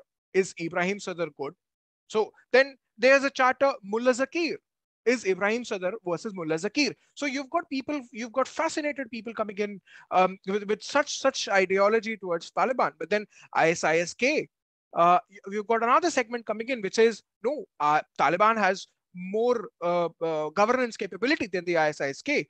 Then supporters on the online chatter dismiss the comments made by Taliban supporters and say ISIS-K has more Khorasan. The idea of Khorasan province still lays in the hands of ISIS-K, and it is the legitimate player in the region. But then fascinated by the 1500s, as my mate here talked about, its historic victory, fascinated by the victorious component. Most of the followers of Taliban on the online chatter here, particularly in India, they talk about more better governance, better security, better stability. ISIS Khorasan is not. So in the eyes of those who are following, ISIS Khorasan is a lone radical group, which is a mercenary form of a way, which has a limited agenda, is not very clear how how to bring stability in the region. It is not very clear how to bring governance in the region. On the other hand, Taliban has more experience. Taliban has been experienced. The Taliban 2.0 is better in governance in the eyes of those who are following it as compared to Taliban 1.0. Definitely yes. Again, a chatter has come up which has been rebutted by those followers ISI of ISIS Khorasan. So this is a new trend that has come up online. Again, it is hard to say how the modus operandi varies because ISIS Khorasan has not come up with an agenda or the idea how to build up in better governance. What is their role? What is the role play? If they come into power, what is the negotiation? What are the players? What are the active key members? Taliban has more clear vision in terms of Khorasan, has more activity, has more active players. Now, to add this, I spoke about the two, one was the former deputy internal security minister. He has more operational perspective in Kunduz and Herat. So you've got Taliban giving its priority to its own leaders to operate independently. So this is again not a Taliban kind of a way, which is seen as Khorasan to be to be unconventional, not traditional. So again, this has been rebutted by the Taliban saying they believe in the idea of governance, leading it to one principle. So you've got this vivid information and references coming in from different people. Who do you choose? You're muted. Yeah. My next question is to Dr. Kreuzer. Just I want the military perspective or a bit the US government perspective on this question. When United States is not able to define its strategy towards Taliban or towards Afghanistan, is the Taliban is a terrorist organization or not? So, like, what is the potential strategy to deal with the Taliban? Is there any possibility to align the Taliban towards counterterrorism operations? Not partnering with Taliban, but in any way? Yeah, certainly not partnering, certainly not allying, and certainly not anything at the formal government level. Is it conceivable at very limited tactical levels that we could see some common forces engaged, certainly not uniformed personnel, and certainly not even direct operatives of the United States government, but I could see organizations allied with the United States inside of Afghanistan being able to forge limited partnerships with parts of the Taliban at the tactical level.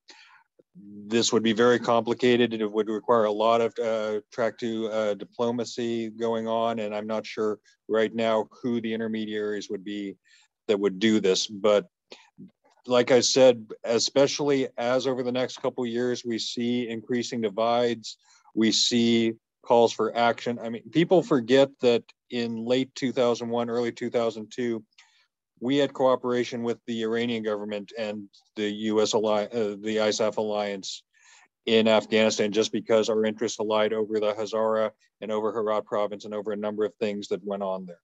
So it's possible. It would be very limited, would be very low key, not direct, and certainly nothing formal. And I would imagine anything that was going on would be denied at higher levels. But it's going to be all about where those interests lie and what short-term agreements can be reached and between which groups. My next question is to Mr. Fruth. What are the challenges to counterterrorism strategy when it comes to protection of human rights? What is the counterterrorism strategy for protection of human rights? Yes. I mean, that's an interesting question. I don't know. I think I'm going to kind of shift to Syria for a minute. When we look at all these refugee camps, they were a hotbed for insurgency. Let's just back up even more outside of just insurgency. Let's just look at unrest globally. When you have refugee movements and you have extreme poverty and extremely difficult human rights atmospherics, young men around the world tend to get into trouble. It could be here in the United States, they're in the inner city and they don't have a lot of opportunity and they join a criminal gang. Could be in Mexico or Colombia and they join a drug cartel, or it could be in the Middle East and Africa and they join a terrorist organization or a militant organization.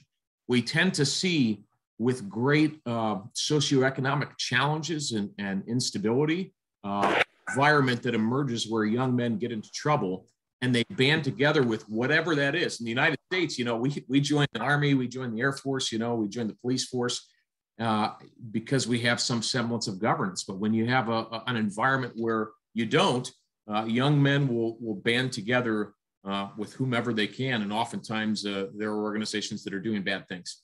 So I would just say instability breeds insurgency. Thank you.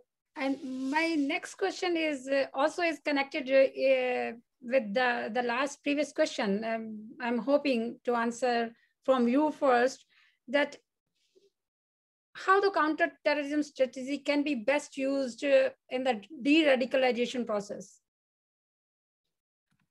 So, you know, I mean, this might be a better question for Anant than me, but look, at the end of the day, we talk about hearts and minds and whatnot.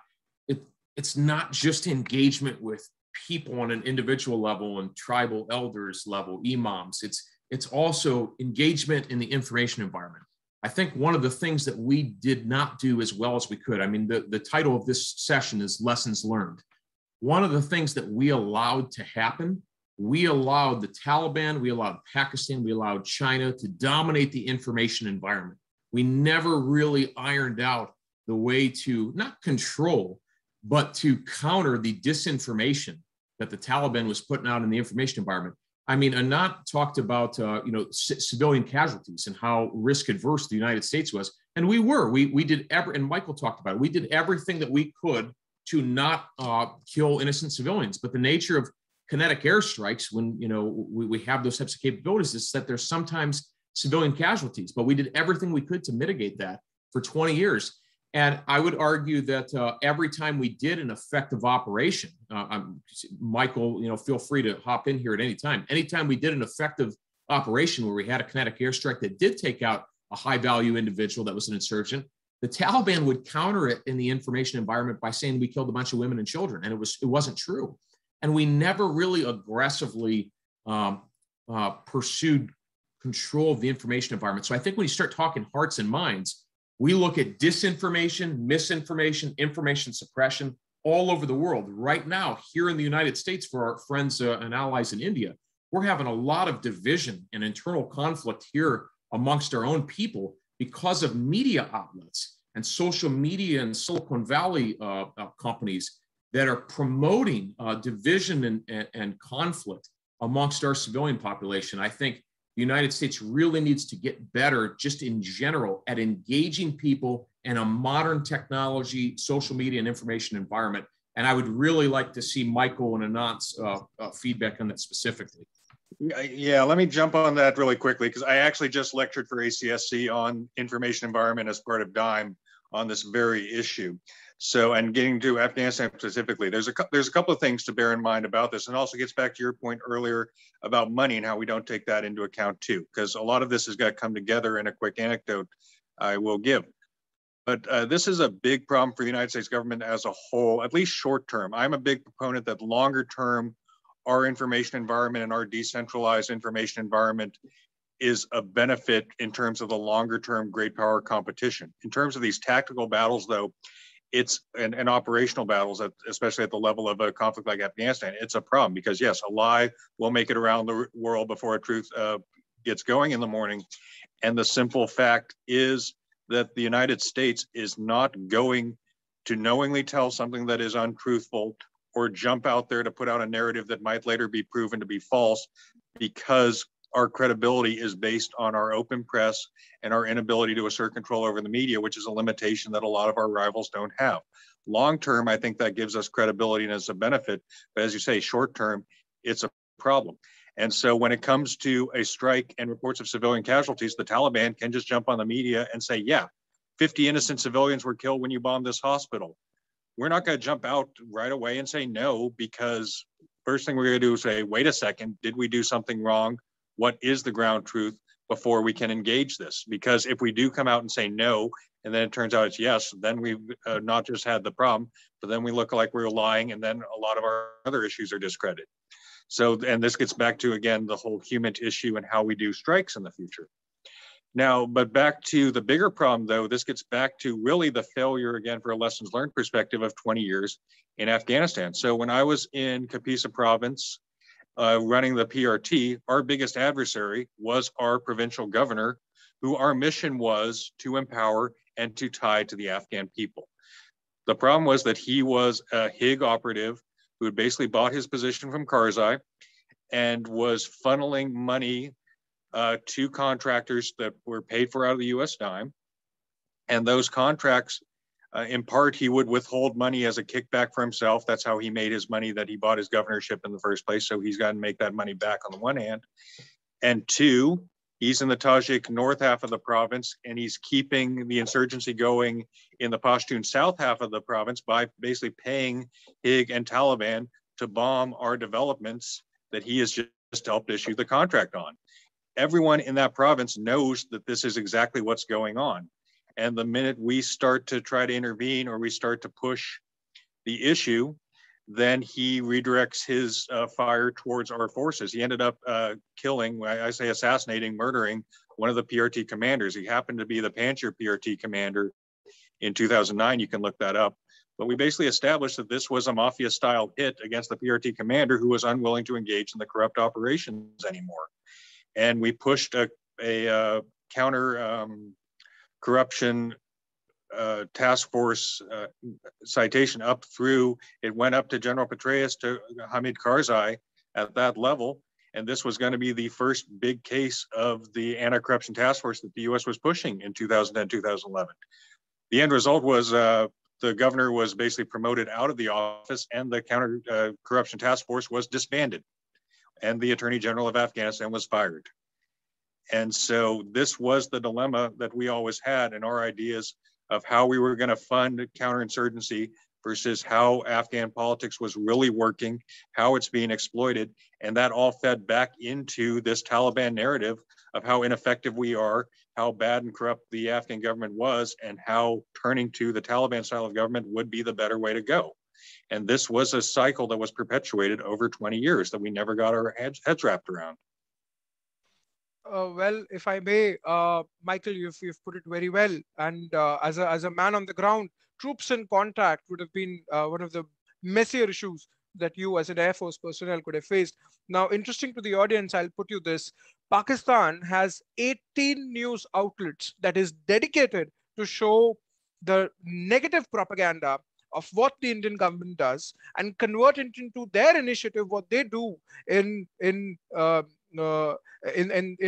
occupied Kashmir, and relay it back to Kashmiri audience, which we do not know of. So 18 dedicated TV channels to influence the minds of the people in Jammu and Kashmir. Again, illegally satellite and relayed it to the audience at home, giving them only one opportunity to not look at the state channel that we have in India, authorized by the government of India, but to give them an option to take the ulterior motives and relay it in some way that what the Indian government does not wish to show. So Akhund Azad comes out to one TV channel and says, we will stay numb about Jammu and Kashmir and we will not go beyond our domain. And on the minute he speaks about, 2,000 plus tweets have come up which says Jammu Kashmir is a part, is a greater part of Khorasan, and it's the fight begins at home. So he's got radicalized components coming in from taken up by ISIS Khorasan and Taliban in some influence operations way to influence the minds and as well minds of the people, not the hearts, I'm pretty sure of, minds of the people to relay an information as what the government of India does and what the Taliban wants. So this is an incitation that we saw. Now, another thing is when the local troops, the Jammu Kashmir police, the paramilitary forces engaged into a counter operations, we too faced some collaterals. And you know how it is when it is fire engagement. Normally, it's difficult to contain the free flow of civilians. So there were a few collateral, and 10 minutes later, the exact incident was narrated in an alternate perspective, tweeted by the DG ISPR, the state of the inter-services public relations team. 10 minutes later, tweeted by the Deputy Prime Minister.